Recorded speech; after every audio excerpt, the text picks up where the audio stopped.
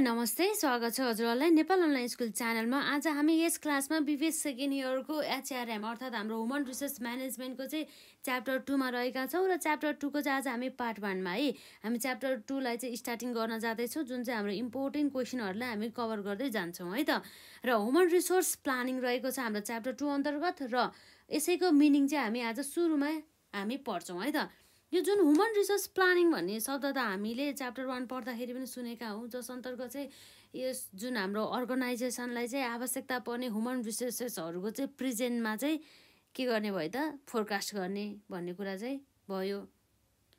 र मेन भनेको चाहिँ human resource planning is the one of the process जस अन्तर्गत चाहिँ संगठन अथवा अर्गनाइजेसनलाई आवश्यक पर्ने मानव स्रोतहरुको अथवा मानव संसाधनहरुको चाहिँ व्यवस्थापन गर्ने काम अथवा एक्वायरिङ गर्ने काम र युटिलाइजिङ गर्ने काम चाहिँ हाम्रो ह्युमन रिसोर्स प्लानिङ अन्तर्गत चाहिँ गर्ने भयो। र जसको सहायताबाट चाहिँ हामीले राइट प्लेसमा राइट समयमा है त सही जुन जब पोस्टिङमा है जब जुन प्लेसमा भनौं त्यसमा चाहिँ सही समयमा सही इम्प्लोइहरुलाई चाहिँ यसरी सही नम्बर अफ इम्प्लोइहरुलाई चाहिँ प्लेसिङ गर्ने भन्ने कुरा रह्यो। र इम्प्लोइहरुको जुन नम्बर अफ इम्प्लोइहरु चाहिँ कम पनि हुनु भएन र बढी पनि हुनु भएन भन्ने कुरा चाहिँ हामीले गरेका थियौं। र यसरी कुनै पनि संगठनको जुन मेन स्ट्र्याटेजिक अब्जेक्टिभहरु हासिल गर्नको लागि चाहिँ त्यस संगठनको चाहिँ ह्युमन रिसोर्स म्यानेजमेन्ट चाहिँ एकदमै इफेक्टिभ हुनुपर्छ भन्ने कुरा चाहिँ रहेको छ। र यसरी कुनै पनि संगठनको उद्देश्य चाहिँ प्रभावकारी ढंगबाट प्राप्त गर्नको लागि चाहिँ त्यस संगठनको चाहिँ ह्युमन रिसोर्स म्यानेजमेन्ट चाहिँ इफेक्टिभ हुन जरुरी छ भन्ने कुरा रहेको छ है त।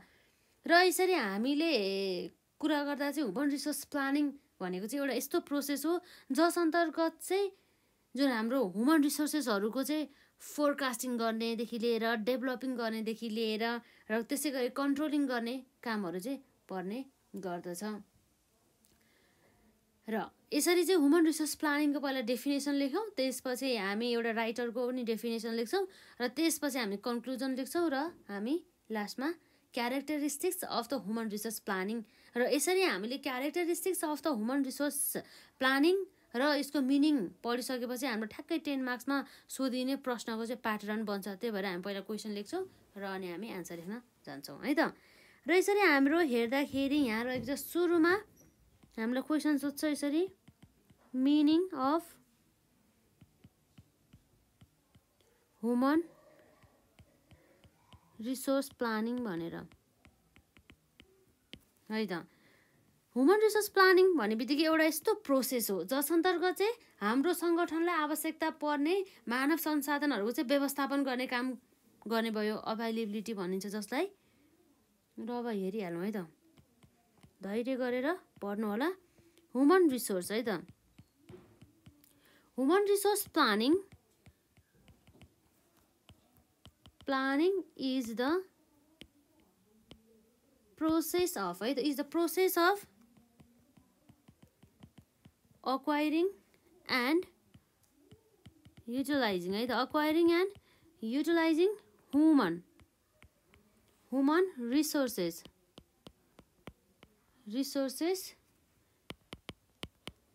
in the organization। यो कुरा आउने भयो।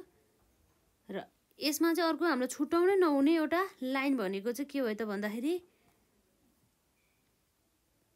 It ensures that the organization है त that the organization has the right number of employees at the right place at the right time so that है त so that human resources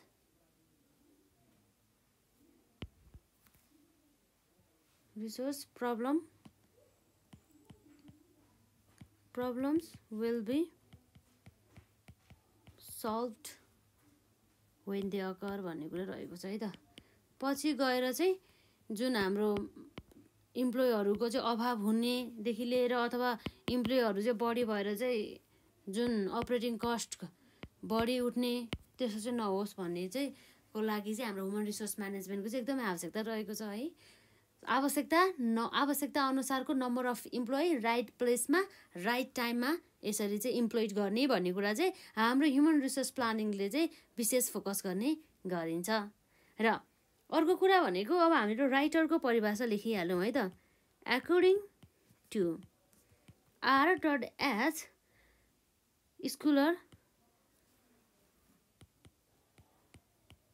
अनुसार हाम्रो के रहेछ है त, human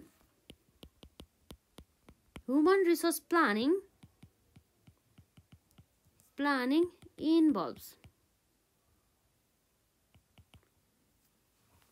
involves forecasting human resource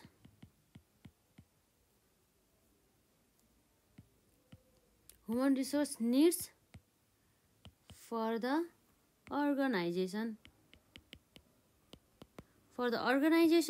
and planning the step है त, planning the step necessary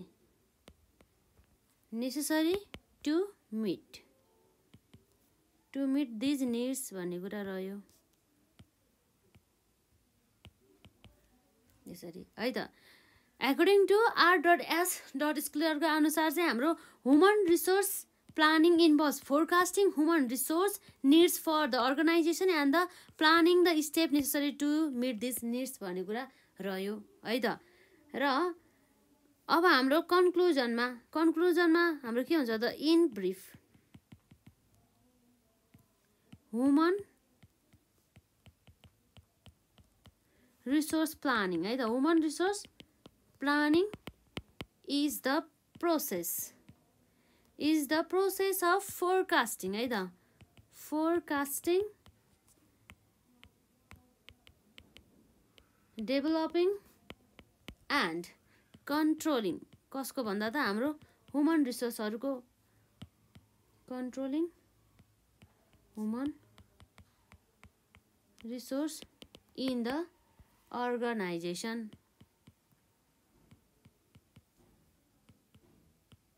यसरी चाहिँ यो कुराहरु चाहिँ हामीले देख्न सक्छौं। र हामीले एक्जाममा एन्सर लेख्दाखेरि पनि सुरुमा इन्ट्रोडक्सन हल्का अनि त्यसपछि हाम्रो राइटरको परिभाषा र यसरी कन्क्लुजन लेख्यो भनेदेखि हाम्रो प्रेजेन्टेसन पनि राम्रो हुन सकिन्छ र मार्क्स पनि अलि आइन्छ है त। र अब हेरिहालौँ जुन हाम्रो डेफिनेसन तर्फ जाउँ है त, अनि त्यसपछि हामी क्यारेक्टरिस्टिक तर्फ जान्छौँ। मेन पोइन्टहरुलाई मात्रै हामी पढिरहेछौँ, अरु कुराहरु पनि हजुरहरुले एडिसन गर्न सक्नुहुनेछ।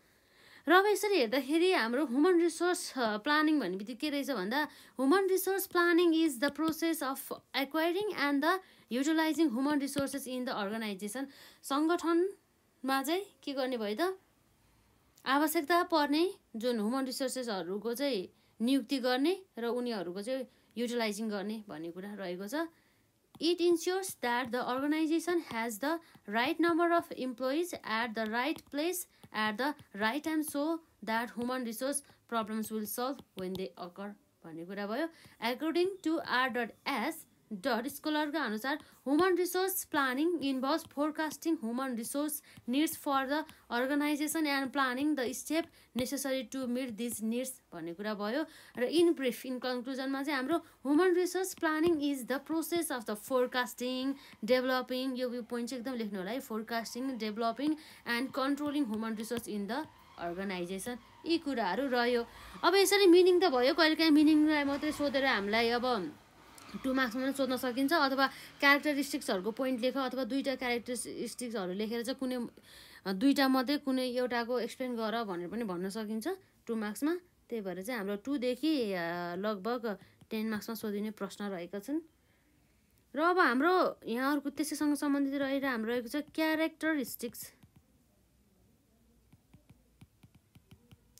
Characteristics of human resource planning. Human resource प्लानिङको चाहिँ क्यारेक्टरिस्टिक्स अर्थात् विशेषता क्यारेक्टरिस्टिक्स भन्ने बित्तिकै चाहिँ विशेषताको कुरा आउँछ। अब यसरी विशेषताहरू चाहिँ हाम्रो विशेष गरी हामी 5वटा पोइन्ट मात्रै पढ्छौँ। पहिला पोइन्ट लेखौँ अनि त्यसको कुरा गरौँ है त। एउटा भनेको हाम्रो गोल ओरिएन्टेड हुन्छ अरे है त, उद्देश्य हासिल गर्ने भनौँ न, उद्देश्य हासिल गर्ने तर्फ चाहिँ यसको मेन फोकस हुन्छ। र अर्को भनेको हाम्रो फ्युचर डिरेक्टेड भन्दा नि ओरिएन्टेड, फ्युचर ओरिएन्टेड। त्यसै गरी नम्बर सीमा अब हाम्रो छ क्वालिटेटिभ एन्ड क्वान्टिटेटिभ। त्यसपछि हाम्रो नम्बर डीमा छ पार्ट अफ कोर्पोरेट प्लानिङ।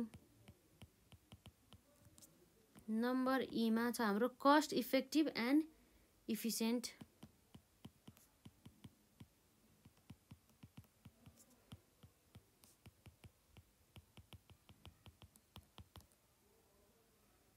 यसरी चाहिँ हामीले यो कुराहरू चाहिँ हेर्न सक्यौँ है त। र अब यो हो हाम्रो ह्युमन रिसोर्स प्लानिङ भन्ने बित्तिकै यसरी जति पनि हामीले मानव संसाधनहरूको व्यवस्थापन गर्नुको मेन उद्देश्य भनेको नै अर्गनाइजेसनको जुन स्ट्राटेजिक अथवा हाम्रो ट्याक्टिकल गोलहरू हासिल गर्ने उद्देश्यले गरिएको हुन्छ। त्यही भएर चाहिँ हाम्रो यो उद्देश्यतर्फ चाहिँ निहित रहेको हुन्छ भन्न सक्छौँ। त्यसरी चाहिँ गोल ओरिएन्टेड हामीले डेफिनेसनमा पनि पढिसक्यो। यसको मेन उद्देश्य यसरी ह्युमन रिसोर्स म्यानेजमेन्ट अर्थात् हाम्रो ह्युमन रिसोर्स प्लानिङ गर्नुको मेन उद्देश्य भनेको नै उद्देश्य हासिल गर्ने हो। र त्यसपछि अर्को भनेको यो अब यसमा चाहिँ एउटा कुरा चाहिँ के नछुटाउनु भन्दा चाहिँ जुन ह्युमन रिसोर्स प्लानिङको मेन गोल चाहिँ भनेको के हो भन्दा अर्गनाइजेसनको मेन गोल एचिभ गर्ने भनेर लेख्नु होला है।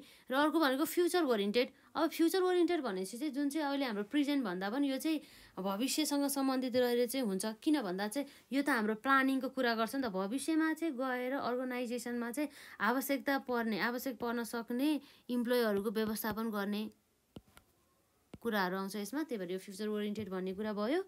र अब इस्टिमेट गरिदिने के भविष्यमा कति इम्प्लोइहरूको माग हुन सकिन्छ र कति सप्लाई हुन सकिन्छ इत्यादि कुराहरू चाहिँ यसमा गर्ने गरिन्छ। अर्को भनेको qualitative and the quantitative. Human रिसोर्सले चाहिँ विशेष गरी है ह्युमन रिसोर्स म्यानेजमेन्टले भनौँ, ह्युमन रिसोर्स म्यानेजमेन्टले चाहिँ विशेष गरी ह्युमन रिसोर्सेसहरूको चाहिँ यसरी इस्टिमेट्स गर्नु चाहिँ एकदमै आवश्यकता रहेको छ।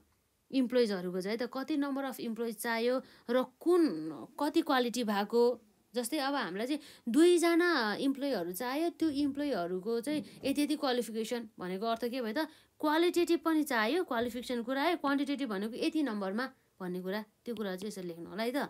र त्यसपछि part of the corporate planning.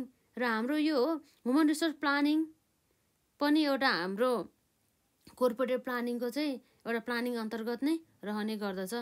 र यो ह्युमन रिसोर्स प्लानिङले पनि जुन ट्याक्टिकल्सदेखि लिएर स्ट्राटेजिकदेखि लिएर अपरेसनल लेभलको प्लानिङहरू चाहिँ गर्ने भयो।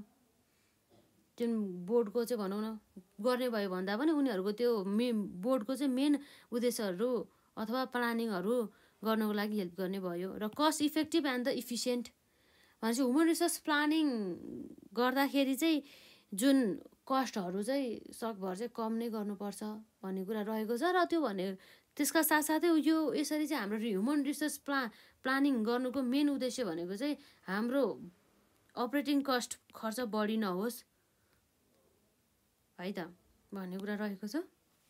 एकदमै अब इकोनोमिक वेमा नै अपरेटिङ एक्टिभिटिज सम्पन्न होस् भन्ने उद्देश्य हुने हुन्छ है त। र यसरी हेर्दाखेरि हाम्रो characteristics of human resource planning अन्तर्गत नम्बर एमा गोल ओरिएन्टेड, नम्बर बीमा फ्युचर ओरिएन्टेड, र number Seema qualitative and the quantitative, र number डीमा part of the corporate planning, र नम्बर ईमा कस्ट इफेक्टिभ एन्ड द इफिसियन्टको कुरा आउँछ।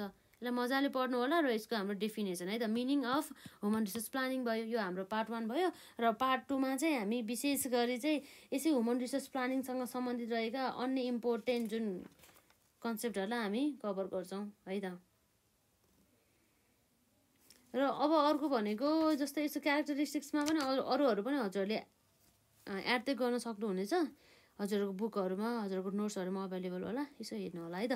र आजलाई चाहिँ हामी यति नै गरौँ र अर्को क्वेसन्सहरू हामी हेर्छौँ है त।